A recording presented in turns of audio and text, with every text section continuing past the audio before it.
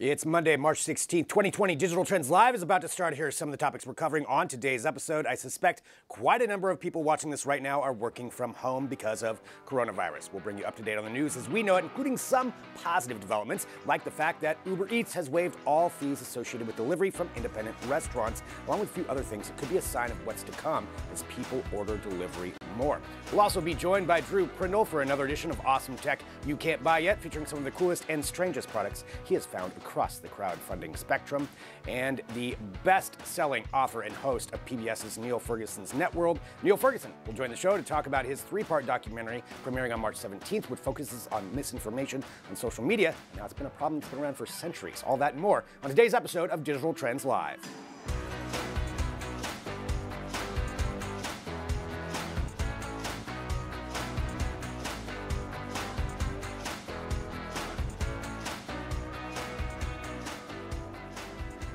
Yes, hello everyone. This is Digital Trends Live, our live show here from Digital Trends, where we broadcast every weekday, 9 a.m. Pacific, noon Eastern, bringing you trending tech headlines, news, interviews, discussions, and so much more. Broadcasting across many different spectrums. We're on Periscope, Twitter, Twitch, Facebook, YouTube, LinkedIn, Dailymotion, Apple News, 2 different mobile apps, a smart television app, and at digitaltrends.com/live. So wherever you're finding us, thank you for joining the show. Hit subscribe, share the show, let other people know about it, because we're going to keep you up to date on what is happening in tech. And certainly we have to start off with, obviously, the most resounding news story that we've encountered in quite a long time, and that is coronavirus. And what we're going to do is, as we go through this show, we expect to be broadcasting here every weekday. I know a lot of people are watching from home right now as things shift and change. I mean, really, the stories are updating by the minute, if not even faster than that. And so we'll try to keep you up to date with what we know.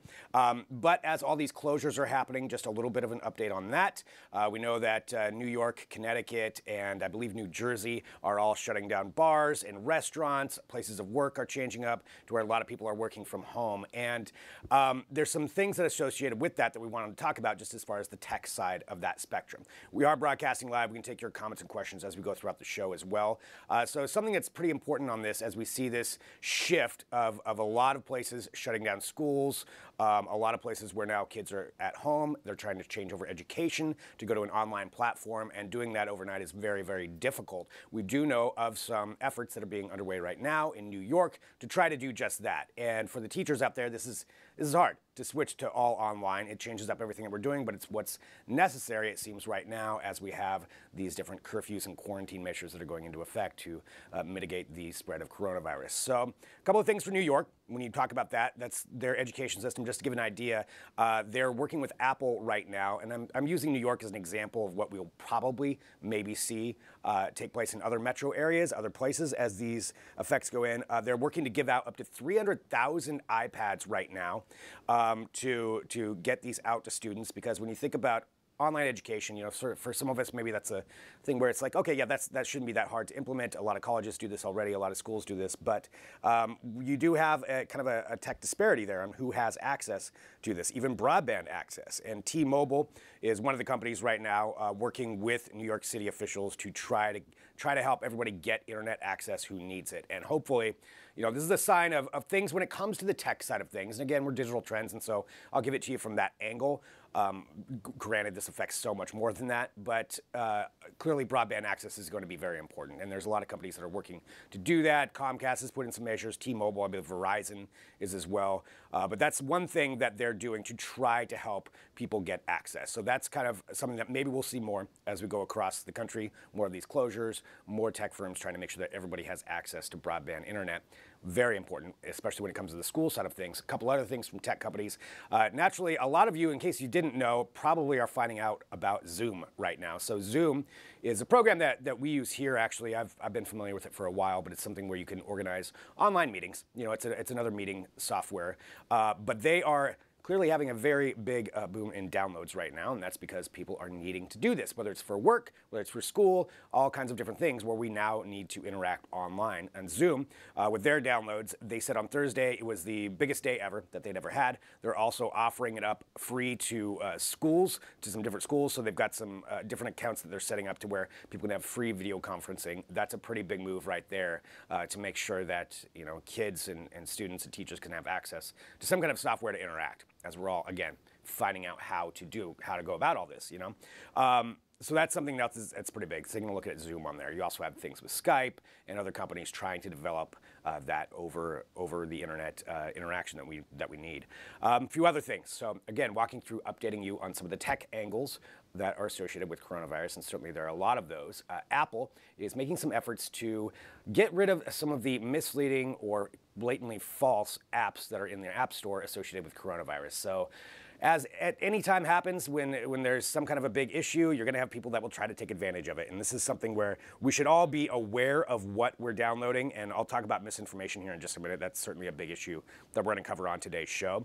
But this is Apple working with this to where they're removing anything from the App Store that has coronavirus associated with it.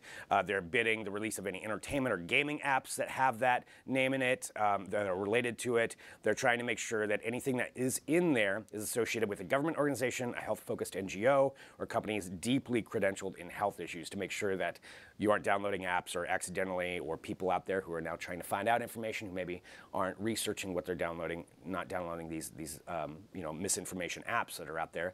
And there certainly are some that are trying to naturally take advantage of hacking, trying to steal information, because that's just what people will do. So you have to be very careful on that. And association with the hacking side of things, there was a hack. This was announced just earlier this morning, that it looks like there was an attempt to hack the U.S. Health and Human Services Department. They suffered a cyber attack on their system late Sunday, from the information that we're getting right now, where somebody tried to get in to slow their research and efforts to combat COVID-19. So that's what we're dealing with some of these things. So it does look like they were able to control it. It doesn't look like a lot of things happened with it. So thankfully, their security was robust enough. But again, bringing you up to date on what's going on. There are some people out there that are going to try to take advantage of things. So be very careful of what you're downloading and where you're going. There are some tracking maps that are being put out right now. So there has been one out from the Johns Hopkins University, which is a live tracker of what's happening with coronavirus and the different outbreaks. And if you go there, you can kind of take a look at it as it's tracking it from where it spread to where it's at right now, active cases, people who have recovered from it. They've got all the data that they can possibly gather from a myriad different sources to try to make sure that you're up to date on what's happening with it. And it is kind of a fascinating look. Also can be very valuable if you're trying to understand where things are spreading. So that's one from Johns Hopkins. You also have one that's out now from Microsoft for the Bing browser. If you're using Bing, you can pull up one, and that's kind of some of the same information that's out there. Again, though, hackers are utilizing that. You may see some emails that come through that are going to try to get you to click on something or try to get you to download something in association with these maps. Be very, very careful of that. That's another hacking and phishing campaign that's going on. So again, the best places to go to are reputable news organizations, sites where they verify information. We verify all of our information here, but certainly the CDC, the World Health Organization, those are the places to go for the accurate information that I would recommend on my end. But going from that, again, keeping you up to date on everything that's happening. There is also some more updates on news associated with Google and whether they're creating a triage website to help get people to testing places. Now, there was an announcement by President Trump that said one thing, and it turns out this wasn't exactly accurate. I'm going to give you what Google has actually said right now. So this is their research sister company called Verily. So this is owned by Google, or Alphabet, if you will, which is the overall company. And they are working on a website that would actually walk you through certain tests, kind of a quiz, if you will, where you can take a look and you go through it and answer these questions, and then they will give you an idea of if you should go in to get tested, and if so, where you can go to get tested. But here's the key thing. This isn't a nationwide rollout. This is only in a testing phase right now, and I believe it's 2 different counties in Northern California. Santa Clara County and San Mateo County is where they're testing this out, to where you could enter in that information. They can give you an idea of where you can go. And they would, of course, like to roll this out nationwide, but right now it's a ways away from that, according to what they're saying. They've got to test all this out at first and then figure out the testing places. I mean, there's a lot of tech behind that, but that is a start. So if you are in either of those counties, you can do it. You just have to be 18 years or older and have a Google account in order to sign up for it. Take a look. But that's what I've got right now. And again, this information changes rapidly, and we'll keep you up to date at digitaltrends.com or on our Twitter account or wherever you follow us. You can go along and make sure that you're up to date with the information as quick as we can get it out to you. And like I said, just follow those verified sources. That's one of the most important things. All right, continuing on.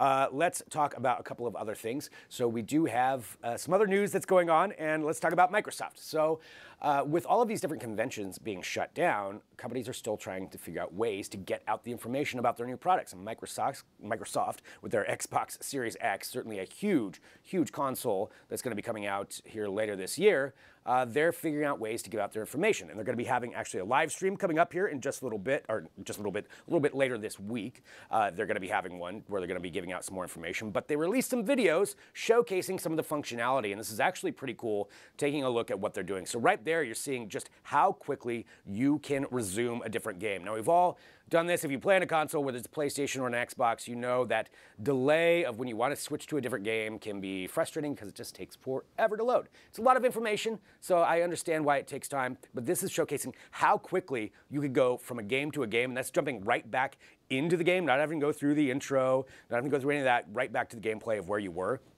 And part of that is because of the fact that they have this SSD support. So some of the specs that they released, they said that they've got 16 gigs of RAM that'll come with it, with a 1 terabyte custom SSD storage drive. And I believe you can even add on to that as well as part of what they were announcing.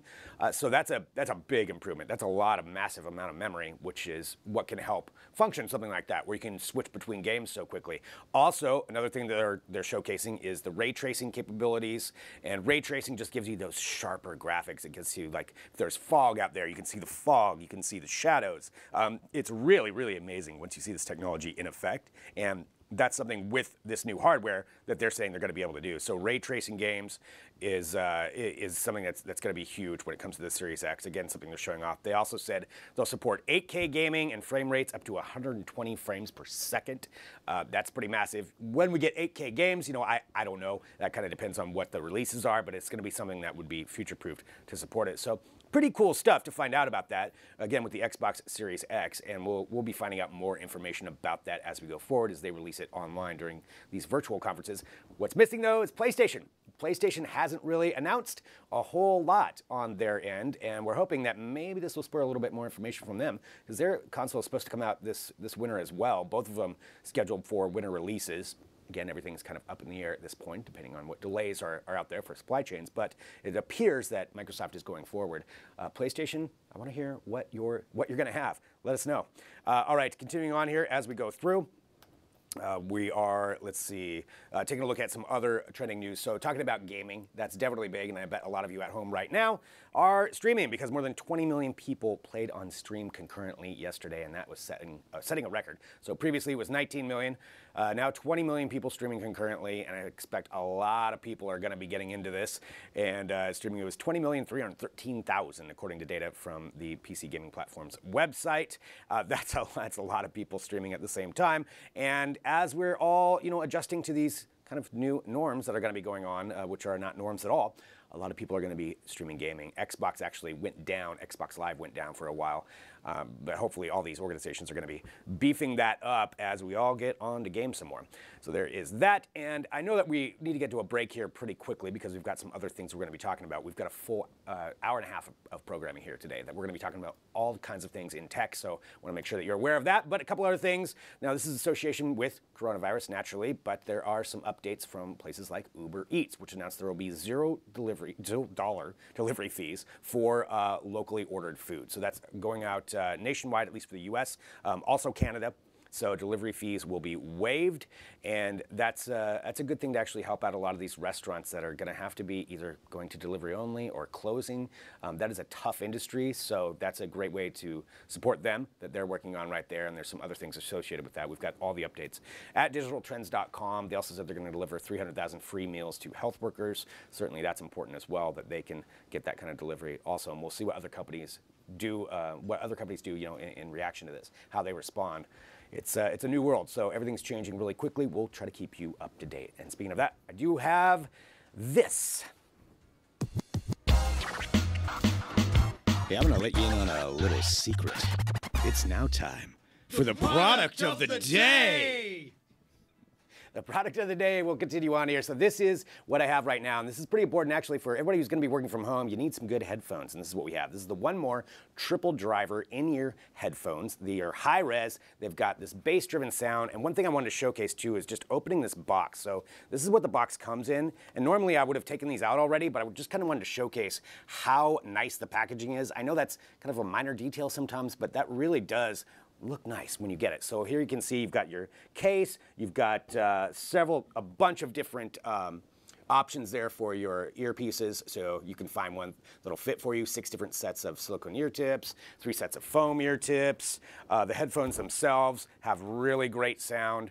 It comes with a magnetic clasping traveling case and a matching shirt clip as well, and it even has the adapter for airplanes if you do plan to be taking an airplane ride anytime soon. But these are definitely some great headphones, and the deal right now is they are $70.81 if you click that link below. It's down from $80, so they're on sale a bit, but that is right there. So whatever platform you're watching on, see that bit.ly link? Click that. You can go there, order these, and have some good headphones while you're gaming or doing your work from home. That is our deal of the day. All right, continuing on here with Digital Trends Live. Again, we are live, and I appreciate everybody who's joining us. So coming up next, we have Jeremy Kaplan, who's going to introduce a package that he had, where he actually went out and tried out a new way of working out where he could cut the time in half. He's going to be talking about that. We've got Sarah Evans, who's going to be joining us. We've got Drew Prindle for Awesome Tech You Can't Buy Yet. All kinds of things coming up, so stick around. We'll be right back with more Digital Trends Live.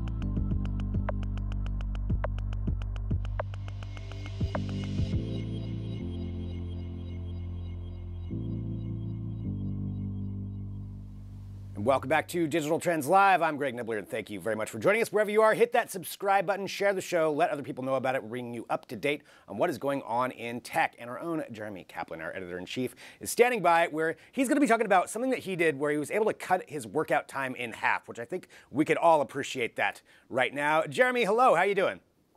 I'm doing pretty good. How are you, Greg? Doing good. And I know we're broadcasting from different locations here as we go through. We all know what's going on, and Jeremy is there on location right now. But I know we're going to be playing this video. I want you to tell me about what this is that you went and did.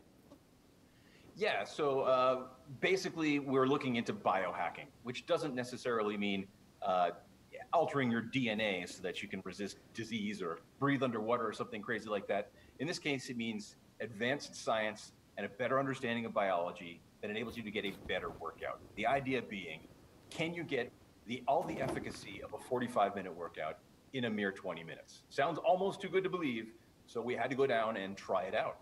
And that's what we're going to take a look at right now. So you went and did this workout. You gave it a shot.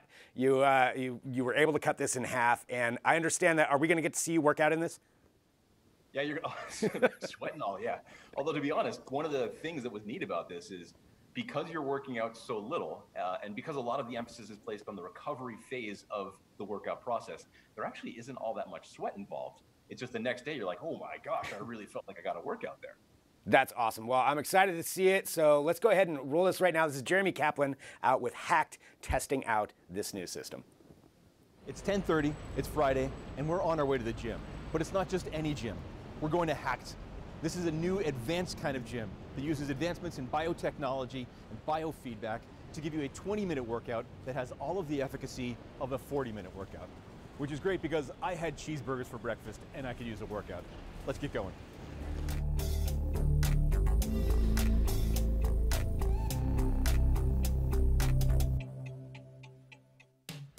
Hey, we're inside at HACT Fitness with the founder, Pam Gold. Thank you so much for having us over here. Oh, thanks so much for coming, guys. This is a pleasure. Tell us about your business. What are we looking at here? So this is the future of fitness. The future of fitness. It is. We combine a very efficient, quantified, effective minimum dose workout with the best of the recovery modalities and a lot of assessments to keep optimizing the program. What does that mean for me, the guy that wants to come in and work out on a machine? Absolutely. So it means you get to spend a lot less time and get a lot better results, and you're honoring the holistic nature of your body. So you're going to work out hard, and then you're going to prioritize recovery, which is the part after the workout when your body's actually making the adaptations that you just kind of made, like, hey, all this stress, all this strain, the body actually gets broken down when we work out, but then it's that process of recovery when we get stronger.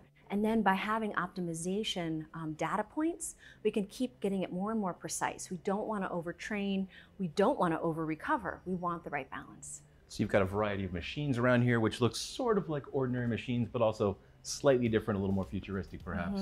Yeah, so basically on the strength training side, we have something called the ARX, which is computerized adaptive resistance training. So you've got a computer screen that shows you each moment of the workout how much work you're doing. So it holds you accountable, keeps you motivated, and shows how much stronger you're getting over time. Then on the cardiovascular side, we have bikes called the Carol, which uses artificial intelligence to give you the equivalent of a 45-minute jog in under 9 minutes. Wow. And again, it uses artificial intelligence. It's able to fine-tune the resistance that's perfect for you to max you out in just 2 20-second sprints. Makes so sense. You're literally getting chased by a tiger just for 40 seconds. And that's been shown to be more effective at improving your metabolic markers. So Pam, tell me, what inspired you to create this gym? Well, believe it or not, I used to be a personal trainer who worked out 4 to 6 hours a day. And then I went back to work running a company, and suddenly I found myself, if I was lucky, having 20 minutes a day to work out. So I started doing research around what better ways there were to work out, more efficient protocols, and what equipment there was out there. I'm looking forward to it. Let's jump in and try some of this stuff. Let's do it. All right, so phase one of, let's call it the workout of the future. What exactly am I standing on here? The Fit 3D. What's the Fit 3D? So this is going to give you a 360-degree picture of your body with all your measurements and body composition. So this is going to be brass tacks where you're starting out. And so then as we go through the program, you'll be able to see the results.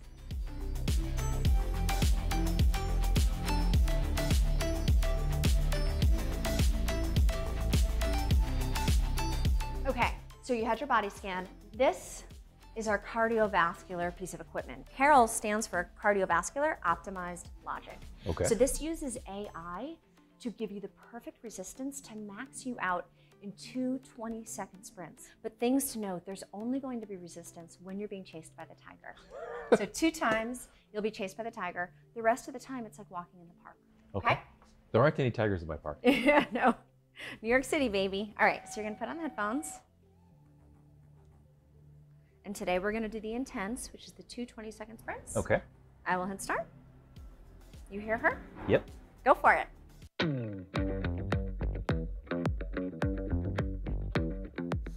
Now, out of the corner of your eye, you catch sight of a shadow in the distance, and it's racing towards you at full speed. The shadow of a saber-toothed tiger. You need to sprint away now. Sprint fast. Your life depends on it. The tiger's gaining on you. Sprint harder, faster. Tiger's chasing after me.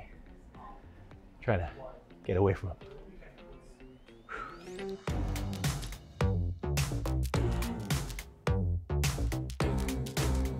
Okay, you survived the tiger. How was it? I survived. It was definitely intense. A couple of short bursts of intensity and then a lot of deep breathing. Yeah, yeah. Reminded me of the Apple Watch. There's a whole breathing exercise that you go through there. Yes.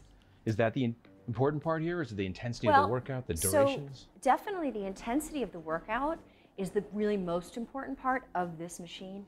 Breath work is important all the time. So I love that this machine incorporates the breath work into the routine. But the tiger part, that's a little scary. Yeah, the tiger part is for real. It's 20 seconds. And the point of that is to get you to glycogen depletion. We're just getting started, right? What's Just next? getting started. Next, we're going to go on to the strength training. Let's do it.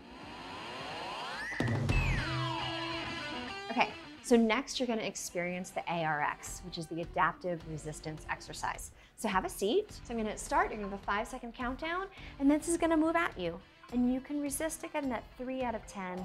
Like you're playing with nieces and nephews, you're trying to slow it down, breathing and pressing, breathing and pressing, breathing and pressing. Keep pressing right here as it changes directions. Keep pressing.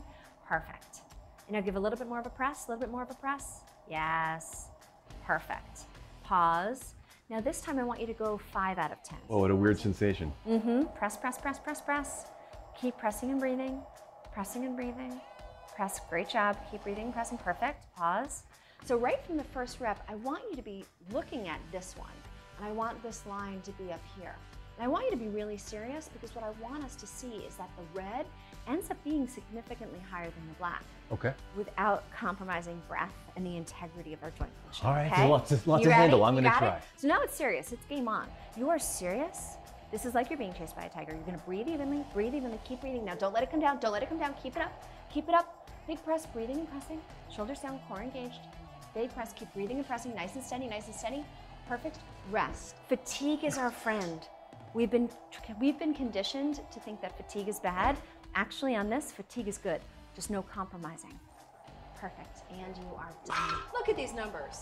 175% up. That was exhausting. I know. Okay, great. And so we can now look at your data. You can see how much you crushed it. You did 175% more work in this second set. Now going forward, we're going to have all of this data to keep you motivated, hold you accountable, and show you the results that you're getting. So that's one of the reasons why this set of equipment is so effective and so efficient, is that we're able to get those really high eccentric lowering weights. It's really fascinating. Okay, so Jeremy, we're now on the recovery part of The your best journey. part, right? I don't Yeah, have to do as you much get work. to recover, and recovery is really, really integral. This isn't being lazy. This is giving your body what it needs to get the adaptation response that you just earned with that workout. So this is great. What you're doing here is you're breathing in something called the Nano V. The Nano V uses water vapor and a specific frequency of light to fake your body out. So your body starts making the good free radicals and combating the oxidative stress that we all have in our cells. Got it. So it helps your cells function better and it'll help you feel better. And 5 minutes, 10 minutes of this and you're recovered? So this one, there's a 30-minute option or a 15-minute option, and you can stack this with some of the other recovery modalities, and you're gonna feel awesome. It just feels like there's a cold breeze on me, but it's the cold breeze of science. Thanks to Pam Gold and Hack Fitness, I had a great workout here. Now the hard part, relaxing.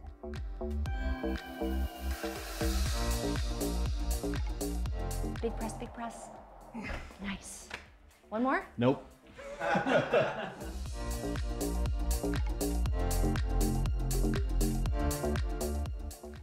All right, I love the ending of that, number one. Also, very impressive for everybody out there who wanted to see Jeremy Kaplan in shorts. You just got to see that. But more importantly, the tech behind that was really, really cool to see that reduced. But one thing you guys didn't cover was the pricing. How much does this cost? Well, yes, science is not cheap. That's a very clear fact. First of all, just consider how different that experience was from the experience of ordinarily being in the gym. I mean, I was just doing a bench press. Think about ordinarily, you just have some weights on a bar, you move them back. You've got no idea what's going on. This is the quantified self, right? This is the promise of technology merging with fitness, and gosh, is it expensive. So they break this down into strength training, into cardio, and into recovery, and each one has separate costs. The minimum you're gonna pay is about $450, and that's a very limited amount of access to the gym. Is it worth it? That's the real big question here. And as somebody that is a junkie for data, you saw me looking at that screen. I was just saying, here's exactly how much exertion I'm putting in at every exact minute. That felt really neat. I just felt like Rocky when he was training against that Russian guy. Remember they put all the electrodes on that guy's body? You Right. see exactly what he was doing? That's what it felt like. I think it's cool. A lot of money though, so you really have to weigh that cost. Yeah, I mean, one of those things, you know, when you see tech like this come out, a lot of times, at first it's really expensive. Maybe eventually this becomes more of the norm where you get somebody else kind of adopting it, but it definitely really, really cool to see. Yeah, absolutely. Especially artificial intelligence fueling that bike, it's just nothing like what you're used to. Well, it's pretty amazing. And Jeremy, thank you for going through the workout too, to demonstrate this thing. My heart's still beating. You survived. We appreciate it. Jeremy Kaplan, thank you so much. Always a pleasure. Thank you. All right, that is Jeremy Kaplan, our editor-in-chief. You can read all about that too at Digital Trends and go back through and take a look at that video. Really, really impressive stuff. Actually, now I wish that was here so that I could try it out. But we have to continue on with the show. We've got more coverage coming up. So talking about coronavirus, which of course is inevitable, it's unavoidable, and how is it going to affect small businesses? That's something we're going to cover next with Sarah Evans. She's going to talk about some different ways that you can actually help out some small businesses, some ways that tech can help enable some things as well as we go through this rapidly changing event that we're all experiencing. So that's coming up next. Stick around, back here in a minute with more Digital Trends Live.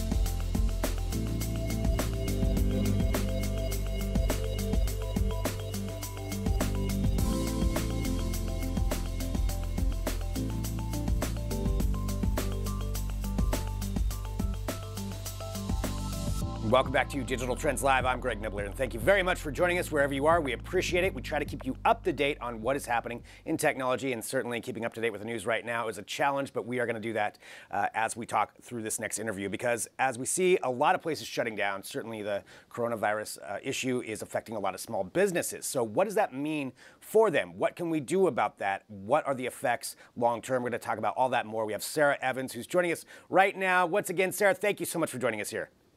Thank you so much. And like many, I've closed down my office. I'm home. School is closed, so we have little voices in the background. Fair enough. They will be noted for that. So talking about this, as you're working from home, as we see all these businesses closing down and sending people home, I mean, we here at Digital Trends, the majority of staff is at home right now, and seeing how this has an effect on things, I guess, to walk through from your standpoint, being a business owner, what kind of effect is this going to have in the short term for small businesses? You know, the National Federation of Independent Business released a study or a survey 3 days ago of 300,000 SMBs who said only 23% of them were impacted negatively right now. I firmly believe that it's going to increase exponentially over the coming days when we see more social distancing and more closures. So it's something we really have to be prepared for and think ahead. Yeah, and thinking about it, just as we're even talking right here, there's more rollouts of closures that are happening. I mean, New York and I believe New Jersey and Connecticut are recommending all bars and restaurants close down, and that's probably something that's going to be happening in a lot of other places. So what are some steps that I guess from either side? I mean, you direct us here, you know about this stuff. Some steps maybe that small businesses can do, and maybe some steps that consumers can do to help out some of these businesses. One of the most important things right now is something I'm calling hashtag pay ahead, hashtag gift ahead. These are simple things that SMBs can add to their websites, to their text and email campaigns, where you're asking people to simply spend the money they would have in the coming weeks or months and have a pre-purchase plan. So if I'm going to go to the hair salon or the dry cleaner or anybody that I would have frequented that relies on me as a patron to have their doors open, let's buy ahead. That way, if we can't go right now, but we have some purchases on hold for the coming weeks, that can help them stay afloat in the meantime. Also, the gift ahead component, it's really just buying gift cards. They're gift cards you can use for yourself. You can give to friends and family members. Anything you can do to help frequent those places that you would have anyway. So it's not asking for a donation or to give something more than you would have. It's just money you would have been spending anyway. So SMBs can put these messages on websites, email, text, social media. In fact, I say create a special link for social right now with key messaging for pay ahead, gift ahead, and leave it up there for the foreseeable future. And consumers can help by just doing this and posting about the fact that they're doing it. Yeah, that's very interesting. So that's a recommendation for all those business owners out there that are watching and people who are clearly working from home like you are right now. So get those links out there for people to, I guess, to give them the opportunity to even buy ahead and pay ahead. So that's great. Is there any particular service you would recommend that businesses use? Well, you can look at the most frequent places that a lot of SMBs use, Venmo, Square, PayPal. And in fact, if they're not using those, getting something set up now in the interim to just help with people who want to buy ahead. If you don't have gift cards enabled, pay ahead still works if you're using one of those servers. Looking at this too, as we see things rapidly change, and and a lot is changing really quickly. But we are seeing some different apps and services adapt to this. I know that Uber Eats announced that they're going to have $0 delivery fees for at least some restaurants. Can you speak to that and maybe what we can see as a trend when it comes to delivery apps? Absolutely. And I am telling people now, look for the helpers, not the hoarders, people who are really trying to do good and help people who could be severely impacted. I know Grubhub is temporarily suspending commission from restaurants. There's a platform called One Dine who's offering free tap and pay sensors to all restaurants. That way, when social distancing comes back, people are going to be hesitant about touching touch screens. So ways that we can make the process more cleanly for folks. Forbes 8 is launching a free digital summit on Friday for all businesses, especially SMBs, to help them prepare and cope during these times. And I'm also looking at large companies like Apple, Lululemon, Patagonia, Warby Parker, who are closed but still paying workers. So using these as best practices, look to see who's doing it well instead of generic coronavirus is here messaging, that we're actually doing something to help and support. I love that. Look for the helpers, not the hoarders. That is a great mantra right there. So seeing this, as again, things rapidly change, where do you see this going, as we come out? Do you think that the business landscape for small businesses is going to be, I know that may be hard to predict, but changed in general? Do you see some of these practices that we're instituting being something that's going to be more permanent? I really do, for the foreseeable future, think things are going to change. We're going to realize how much we can actually do at home. I think as a busy mom and business owner, I'm seeing what I can actually accomplish at home. So getting people back out may be a bit of a struggle at first. And we're going to hopefully see businesses, SMBs, especially those in the entertainment or hospitality realm, doing some unique things to reach people, whether it's dinner on the lawn so we're not indoors in their restaurants, or looking for other ways to engage with customers, even if it's through delivery. But we're definitely going to see the landscape change. It already has, and now we just have to figure out innovative ways to stay connected. Social distancing doesn't have to mean we have to not be social. Right, and that's a great great piece of advice right there, because it's going to be interesting, you know, like we said, to see how this all changes and how it all shakes out, and obviously rapidly. You know, by the minute, things are changing. As we're talking right now, things are changing with this. Looking forward for you too, I want to let people know where they can go to follow you and follow along with your companies. I mean, you are a business owner right here talking to us. So what can people do to support you?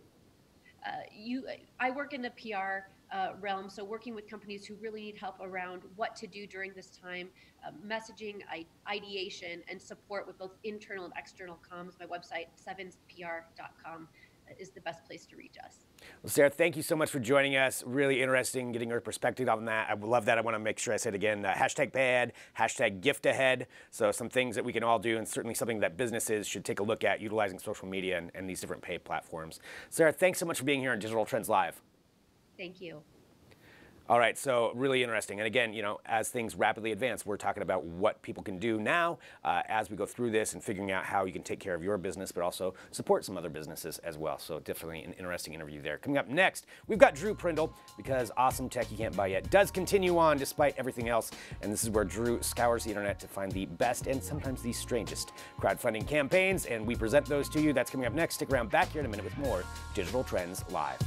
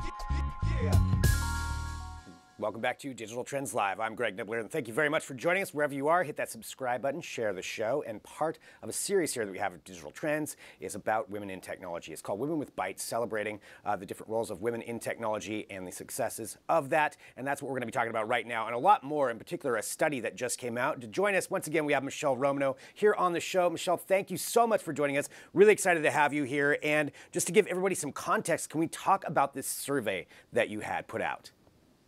Yeah, so Clearbanc has been investing in a ton of businesses. Last year, we invested nearly $1 billion into 2,200 different companies. So looked at our own portfolio of companies, especially with female founders, and found some really interesting kind of insights from that.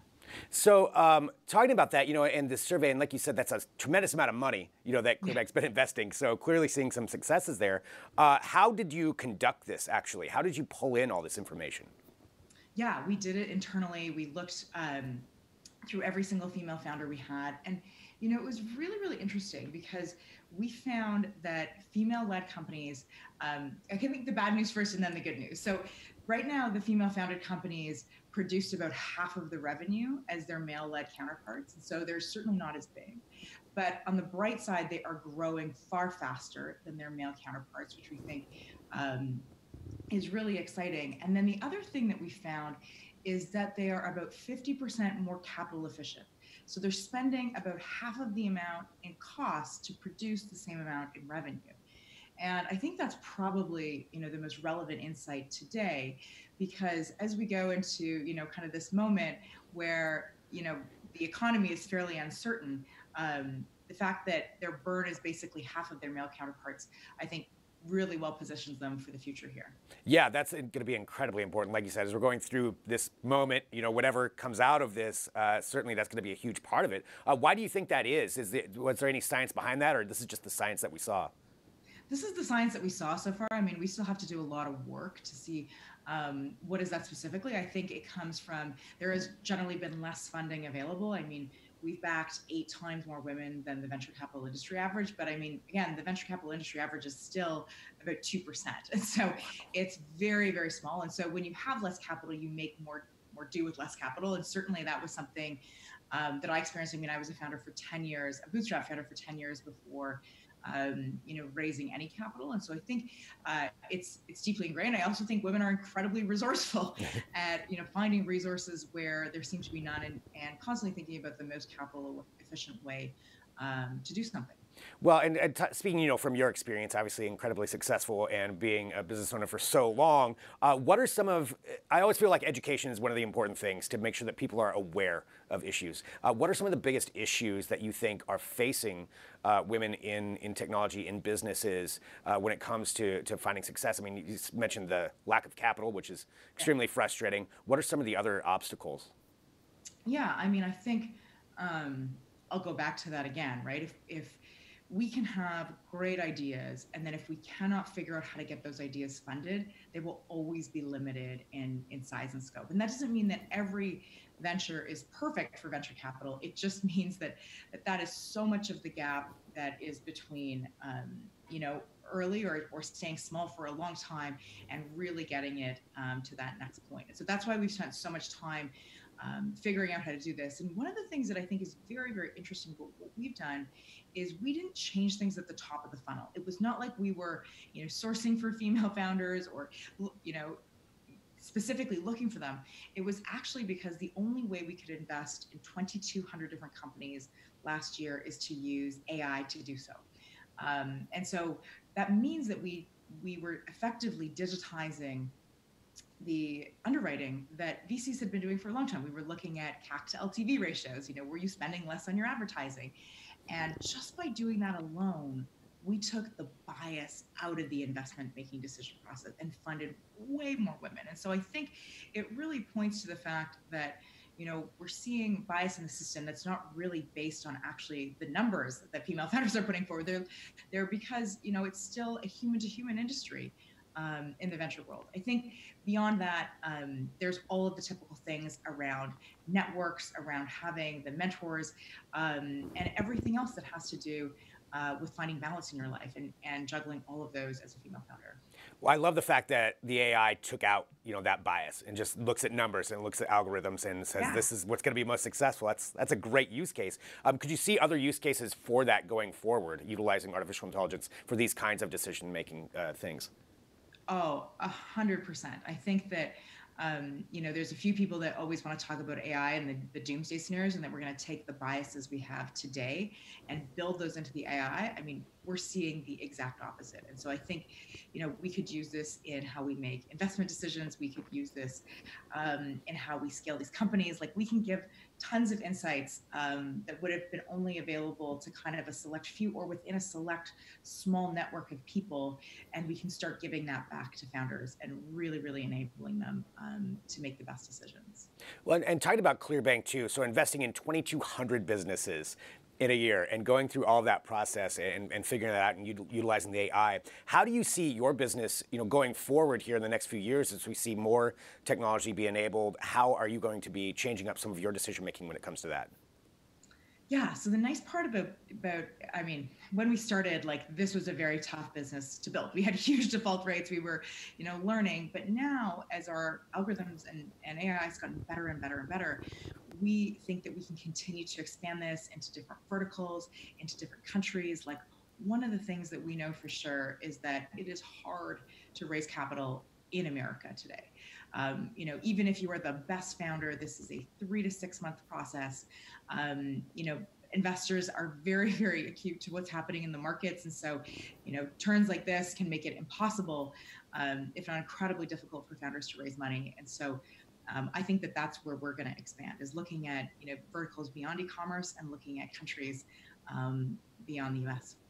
Looking at the report itself too, because I want to make sure that everybody's aware of it, that they can go see it. It's at let's see, crunchbase.com is where I'm seeing the link there for it. And we've talked about some of the findings from it, but what were some other findings that you were surprised by when it came to this?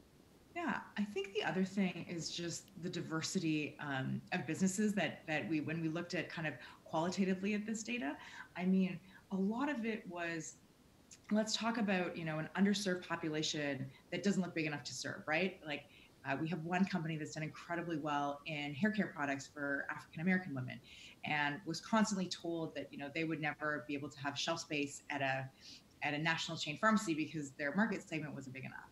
Well, she's created just this killer business online in doing that, and has completely proven that wrong. And so I think that's been one area we've seen businesses that are niche that have now totally expanded. We have seen another category that I would have never expected was sexual wellness and health. We have a bunch of companies in our portfolio that have kind of reinvented all sorts of things around women that no one was giving the time of day for. There was a lot of them that couldn't advertise on conventional platforms, and they've all done incredibly well. And so I think it's just the other thing that we just saw is the creativity, the depth, and the breadth of all of these businesses that female founders had started. Well, I love that too, looking at it just from the business standpoint, all these markets that have been underserved, there's so many business opportunities there that I would think that, this kind of information really would help people make their investing decisions. Totally. I mean, look, it's classic.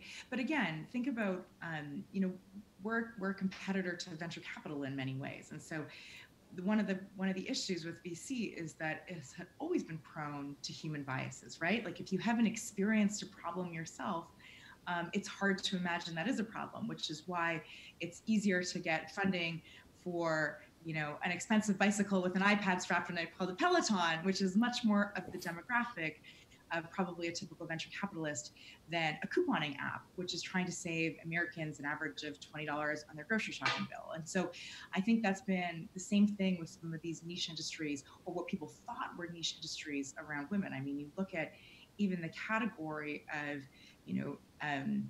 leak-proof underwear, which it was, Thinx and Knix and a bunch of these companies that came out. I mean, you can ask the founders to tell you their stories of pitching VCs, and they would be like, I don't know what a leak is. Like, there was all of these questions. And so what they thought was a niche category has become a hugely mainstream part of that industry, in kind of even the last 3 years. But given that it wasn't something that was experienced, there was a lot of overlooking that. Would you have any recommendation for somebody out there who's started a business, thinks they have a product that's not getting, or that could tackle a market that's not being served, but they're having trouble getting funding, having trouble getting exposure to it? What kind of recommendation would you have to that person? Yeah, I mean, come to Clearbank. That would be one of them. Is that this is one of the reasons we started the company, is we wanted to give at least founders an option. I mean, we called our product the 20-minute term sheet for a reason. At least you could get a term sheet in 20 minutes that would give you an alternative explanation. You can do genuinely a lot with like bootstrapping and getting early market data. I still never think it's a great idea as an investor to give up a huge portion of your company at the seed or the early stage. There's so many easy ways to test. And I always paint the picture to remind entrepreneurs what the old world looked like. I mean, you used to have to invent a product, create a prototype, and then order $50,000 to $100,000 of inventory before you could see if anyone ever wanted it. Now with digital advertising and crowdfunding, I mean, you can make a single product and actually see if people would like it. And this is very different than market research, where people would say they'd like your product, but they didn't actually have to buy it. I mean, on Kickstarter, you have to put your credit card in, right, knowing that the product may not even ship. And so I think then when you have traction, it's a lot easier, because you're not arguing, is this a good idea or not? You're arguing, how fast can I grow? And so I think, that was one of the reasons we certainly want to be an option for founders. But I think it's today it is cheaper and easier to start a business than ever before. And so my advice to the founders is take the plunge and let's do it. Love it. Again, you're so right about that idea that you can get a prototype or something made without having to order 100,000 of them and just be stuck with all that inventory, not knowing if it's going to work. Great advice. And Michelle, again, I want to direct everybody to, so Clearbank, clearly where people can go. What's the best site on there? Just clearbank.com? Yeah, clearbank.com, Clearbank with a C at the end. We would love to hear from you. Michelle, thank you so much for joining us here on Digital Trends Live. Always nice having you on here. Great insight. Really appreciate it. Thank you so much. All right, so there we go, right? We get to talk to experts all the time here on the show, and that is fantastic. That's Michelle Romanow. So again, clearbank.com, go there, take a look. Some great advice for people and a great way to help out your business too. All right, we've got more coming up. We've got a lot to talk about here on this show, and I do appreciate everybody who's joining in. We've got some more news updates coming up for you. We will have Drew Prindle on for Awesome Tech You Can't Buy Yet, and we're going to be speaking to Neil Ferguson from PBS about his new documentary series, so really excited about that. All that's coming up. Stick around, back here in a minute with more Digital Trends Live.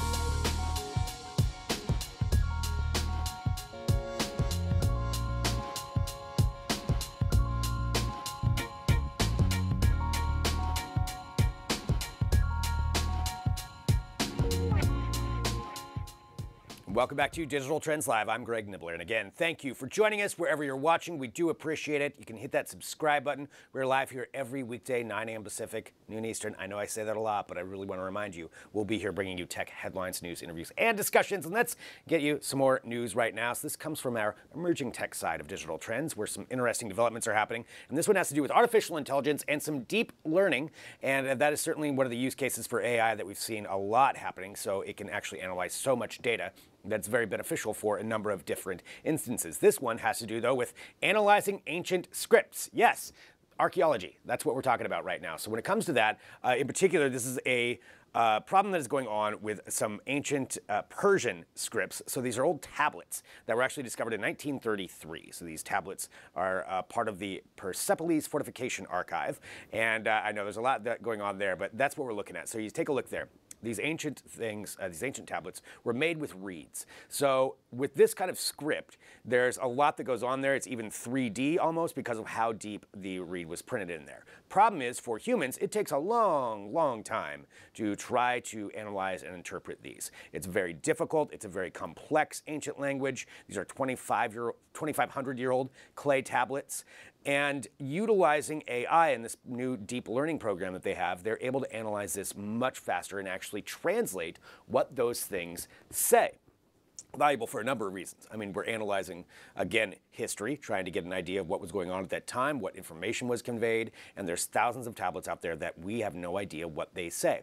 So they took this with talking about the science side of things. They actually tested these tablets. They were able to translate what's called cuneiform signs with an accuracy level of around 80%. That's pretty great. So 80% accurate. What that means is the rest of those, the harder ones, that's where the humans can take their time to actually analyze that and not waste their time on these things where we could translate it a lot faster. Now, if you think of that type of technology, what that could be extrapolated to, deciphering ancient tablets is obviously great, but there's all kinds of other ways that you could use AI to translate software, to translate language, to translate these things that really mysteries that we have where we don't understand what those said. Well, now we could know. So that's, again, using artificial intelligence for this deep learning, part of the Persepolis Fortification Archive's online cultural and historical research environment dataset.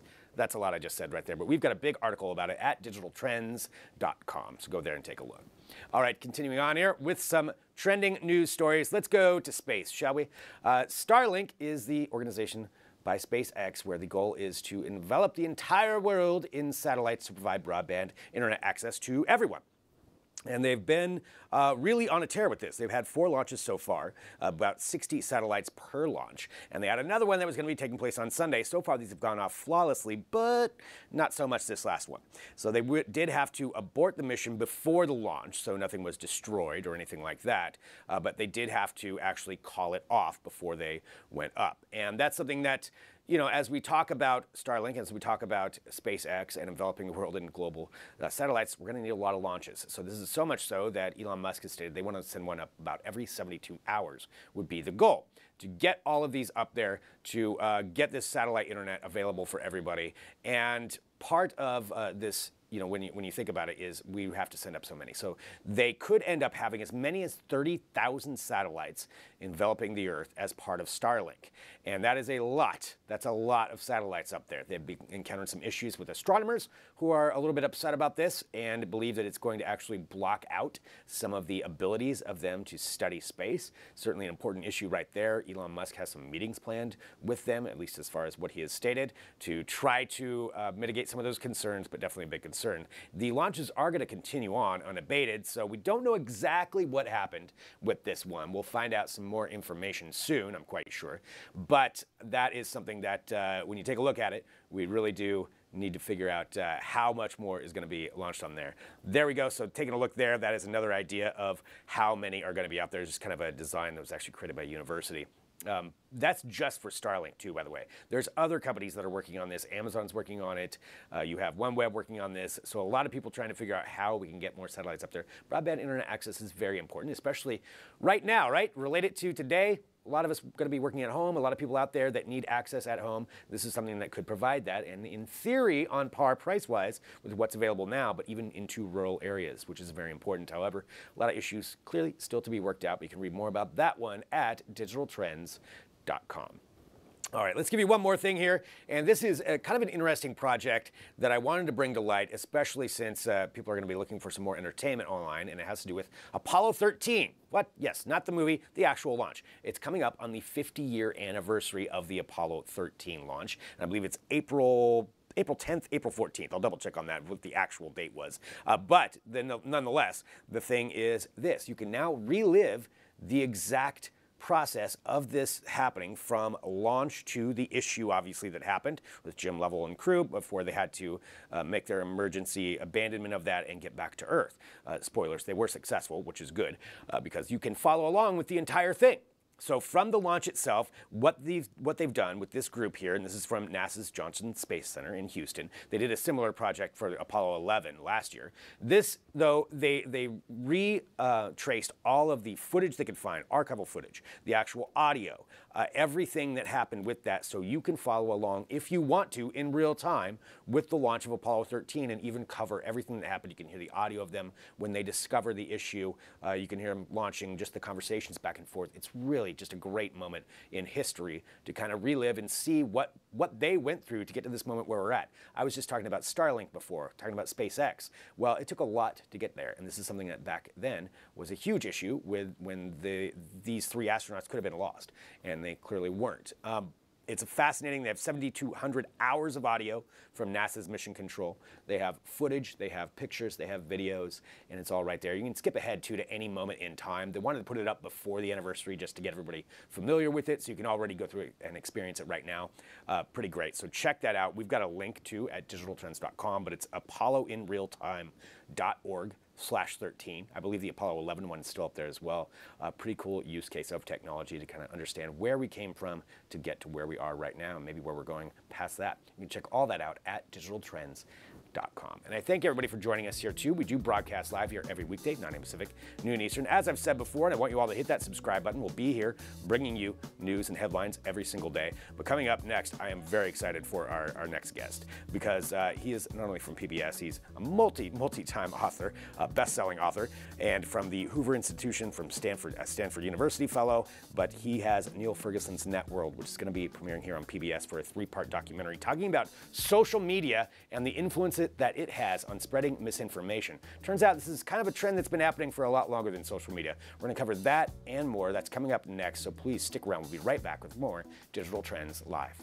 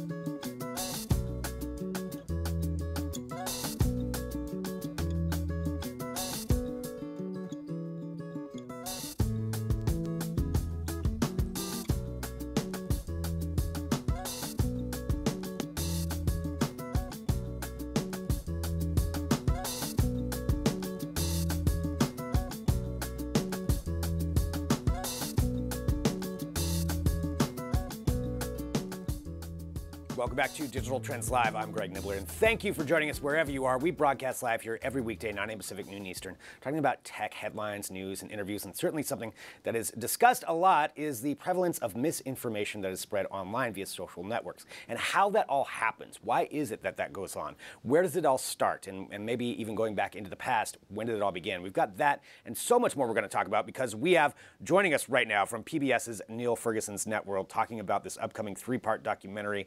Neil, thank you so much for joining us here today. My pleasure, Greg. Great to talk to you. I'm very, very excited to watch this series that you are putting out talking about this, but I want to go through it with you and maybe have you give us just a description of what this 3-part series is going to be about and what maybe some of the impetus was for you to want to do this.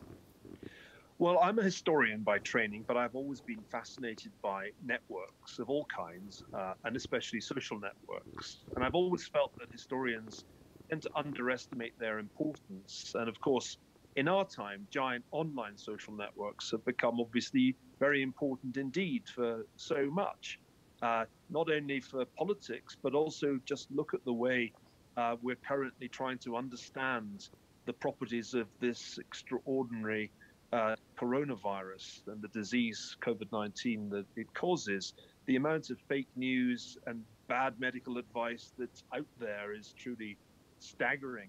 And so it's a very timely series. We're all in social network, Greg. You and I belong to complex clusters of family, friends, and distant acquaintances. Very few of us really understand what that implies.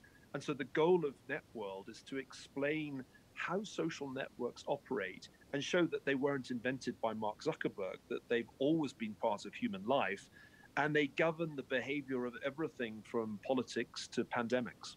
I mean, there's so much that you just talked about right there that is fascinating to think about. I want to talk about where we're at right now and what a prevalence it has. But you mentioned that this isn't something that was invented by Mark Zuckerberg. This has been something that's maybe a human trait going back further than that. In your research, what did you find when it came to the spread of misinformation previous to social networks? Well, let me give you an example to show that you can have very large network effects without sophisticated technology. The printing press in a modern form came to Europe in the late 15th century. In the early 16th century, a man named Martin Luther made some radical suggestions about how to change the way the Roman Catholic Church was governed. Those ideas went viral because the printing press spread them so rapidly throughout Europe. What Luther didn't expect was that his proposals would lead to a 130 years of religious conflict between those who agreed with him and those who disagreed with him.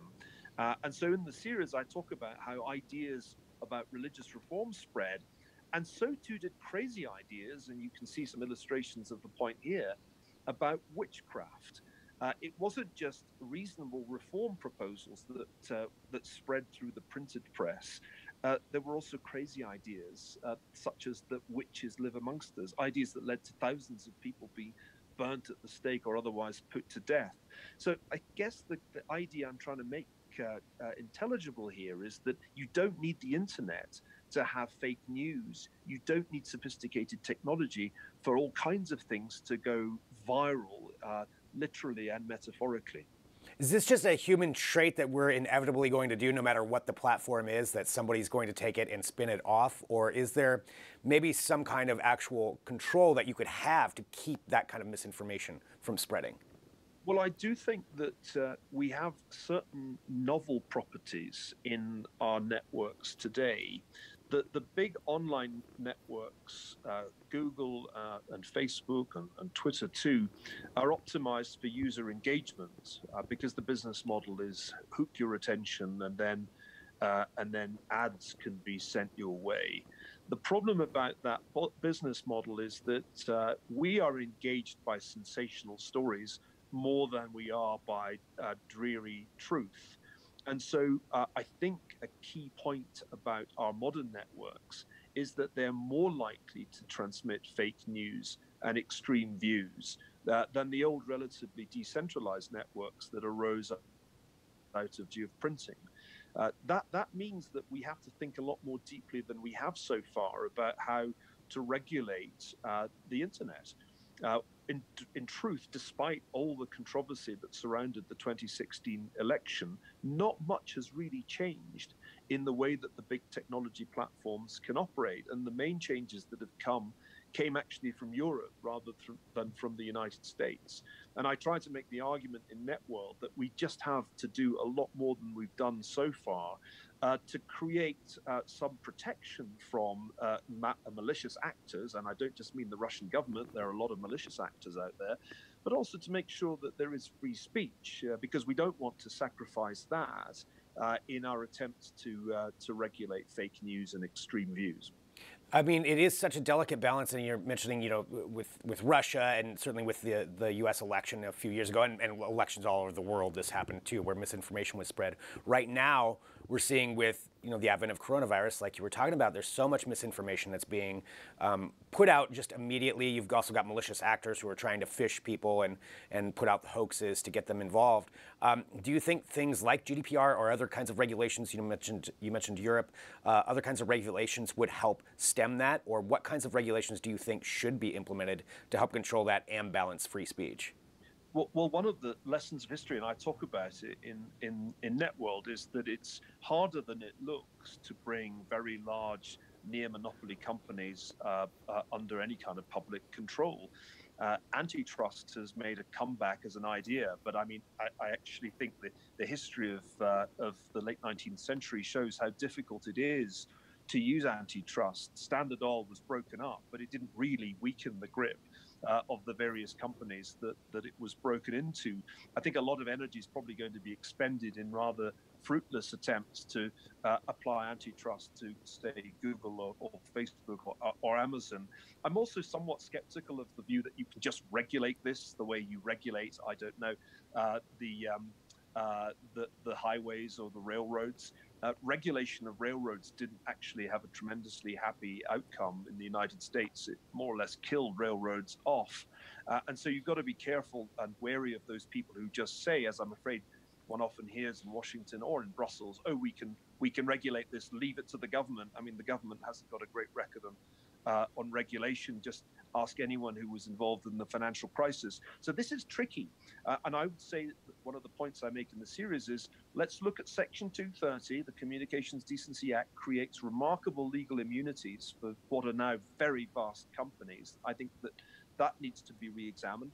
And I think we probably need some kind of First Amendment for cyberspace to make sure that companies like Facebook or Twitter aren't engaged in censorship on the basis of their own community guidelines, which they're really able to make up as they go along. So those are the two things that I would focus on as we try to rethink how we regulate the internet.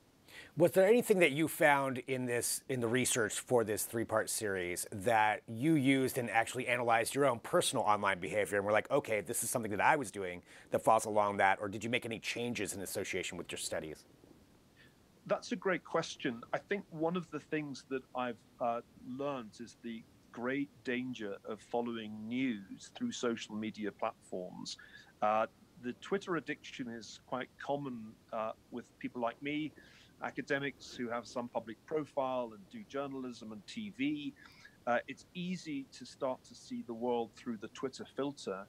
And no matter how carefully you calibrate that app, it is a very distorted picture of the world that you will get. So I think one thing that I've certainly sought to do, and I'm doing it even more aggressively during this pandemic, is make sure that I'm getting my sources of news from a wide variety of different sites. You can't rely too much on the filters that are created by network platforms. You need to be a kind of somewhat promiscuous consumer of news and take it from multiple sources. A very good illustration of this is that it's very important to make sure when you're reading about a pandemic that you're only really listening to information from authoritative expert sources, because you really don't care what a Hollywood personality has to say on the subject. So I think the critical thing is don't be lazy in the way that you get information, and always ask yourself, where is this coming from? If you're seeing it on Google, Facebook, or Twitter, there's a reason that you're seeing it, and the reason is that the algorithm thinks you'll be engaged by it because other people like you already have been. Beware, handle with care. Yeah, just because your Aunt Janet is reposting it doesn't mean that it's necessarily going to be accurate information, or whoever else. Who hasn't been receiving patent remedies for warding off COVID-19 from people wholly unqualified to make those recommendations from sources that are entirely obscure? So you've got to really handle with care, because we're now in life and death territory. Some of the stuff we talk about in the series was pretty high stakes because it had political implications, and not only for the United States, but with a pandemic, with a real virus going viral, you're actually dealing with life and death. And that's why fake news really is something that can be lethal, and we need to protect ourselves from it. And there is a lot of it about. Well, Neil, I can't wait to watch this series. So again, it's Neil Ferguson's Networld, so it's going to be on March 17th, premiering on PBS. Is there anywhere that you'd like people to follow online? You know, we're talking about social media. Where should they follow Neil Ferguson at? Well, I am on Twitter, despite my reservations about the platform. If used carefully and prudently, it's still a very good way of tracking some of the experts in this field. I guess I've become one by applying this kind of network science to history. So You can follow me at nfergus.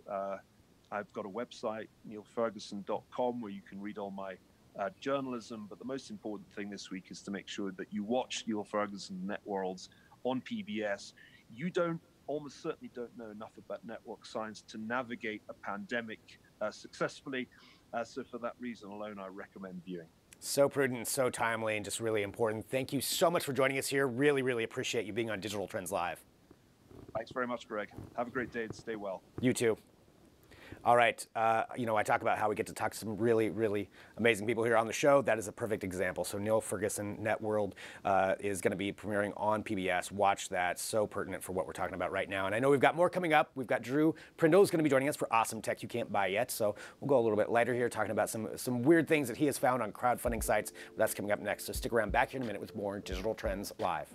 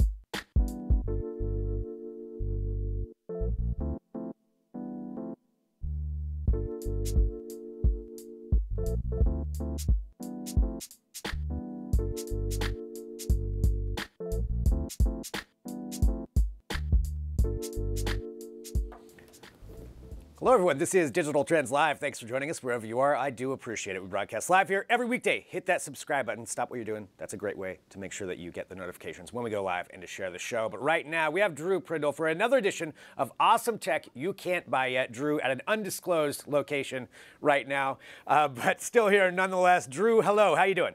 I'm not doing too bad, man. How about yourself? Doing good. Doing good. Getting through this. But we have some cool things to talk about right now. As usual, Awesome Tech You Can't Buy Yet, where Drew scours the internet looking for crowdfunding sites and campaigns that he thinks you should know about it. Some of them are really cool. Some of them are really strange. But let's start off with this first one. We've got I don't know if I'm saying this right, the TuckTech Eco Folding Kayak. Is that right? Yeah, I don't know if that's right or wrong either. Fair it's enough. One of those things, you don't hear people say these things out loud. You just read them on the internet. But basically what this thing is it's an origami kayak. So like instead of it being a fully like hard-bodied kayak that you have to put on top of your car with like a roof rack, this thing folds down into this like super compact little form factor, so you can fit it in a trunk. And then when you want to use it, you just unfold it and, snap a couple things in place, and you've got a perfectly good kayak. That is pretty awesome, actually, because I mean, that's the one thing if you've ever tried kayaking. I mean, even if with some of the inflatable ones, they're huge. So how does this work? Is this plastic? Is this inflatable? What exactly is keeping it afloat? It is totally plastic. There's nothing to inflate at all. It works just, I don't know, the typical boat buoyancy principle. You don't have to give me the science behind it, but... It's the same way that most boats work, but yeah, not inflatable at all. The thing is, this is not necessarily a new idea. There's this company called Oru that has been making origami kayaks for like a few years now, and they've been a big hit on Kickstarter. But the thing that's kind of special about these is, in addition to being super durable, like you just saw the guys hitting it with a hammer, they're also way cheaper than the Oru kayaks. And I don't know if that's because they're making it out of like a cheaper material or they have a better like manufacturing process, but you can get one, for $259 on Kickstarter right now, which is like a third of the price of the Oru kayaks. That's pretty great. I mean, in durability, definitely important if you're going to be taking a kayak out, because that's the last place you want something to not be durable. So if you're out in the middle of the water. So showing you getting hit by a hammer, that's a good sign right there. So that's one of them. So that is on a Kickstarter campaign. Again, you can see it at digitaltrends.com.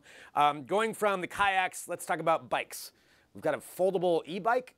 Yeah. Not just any foldable e-bike either. This thing is like, they're, once again, not a new idea, a folding e-bike. These have existed before in the past. But this one is like a whole different level of foldable. Like it is so compact that when you completely collapse it, it fits into like a backpack size bag. What? So instead of, like once you ride to work, instead of, chaining your thing to a bike rack, you can just fold this up and take it into the office with you. Look at that. It's not even like a full backpack size. No, he's got plenty of room to wear his hat and still be able to keep his bike there. Nice. Look at it, hipster. Yeah. So here's the That's thing. what I was going for. That's. He's got so many B-sides, bro. Anyway, so he's got so I mean, it does look a little weird, I have to admit. A little weird. So that's the big downside here is in exchange for having a super compact bike, you also just have to look like a complete dweeb while you ride it.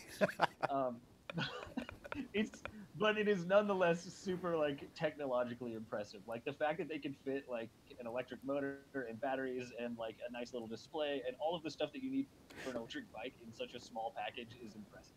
That part is. The tech is definitely impressive. Do you know how long the battery life was? Did they say? I'm not entirely sure. It does last for about 18.5 miles. Okay, gotcha. It's actually pretty good. That's about on par with most electric skateboards these days. Would you ride this into work? Oh, hell no. I wouldn't be caught dead riding this thing. I would be far too embarrassed. Damn it. I was going to get you the hat to go along with it if you were, but... It'd have to be like a little pinwheel hat. That's the only kind of hat you can wear with this thing. All right, awesome tech you can't buy yet. Taking a look there at the Hebo folding e-bike. Let's go to this last one here. All I have on my list is just compostable bags. I don't know what we're walking into. So not the most exciting thing in the world, but I thought it was neat just because it's like an ongoing trend for crowdfunding. There's a lot of like eco-minded, eco-friendly, reusable, recyclable campaigns at any given moment. And this one makes these really neat compostable bags, which once again, compostable bags, not a new idea, but this one does it a little bit differently. They make them out of vegetable starch and like cellulose.